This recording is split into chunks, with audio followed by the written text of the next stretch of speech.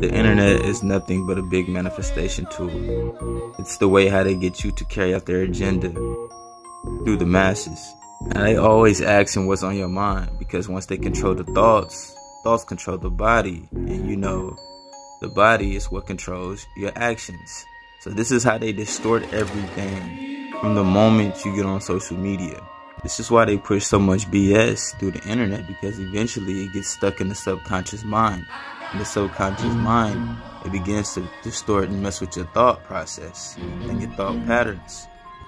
So this is how I'm able to use the same method, but use it for good. So when y'all see me post 13 love, 13 wisdom, 13 knowledge, 13 respect, those are manifestations that I'm sending out to the universe, to you all.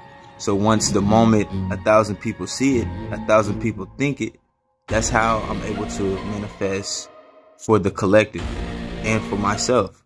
And they got it all there, all the way down to your emojis, and your emojis is your emotion. And this is how you will things to existence. Thoughts are emotionally driven.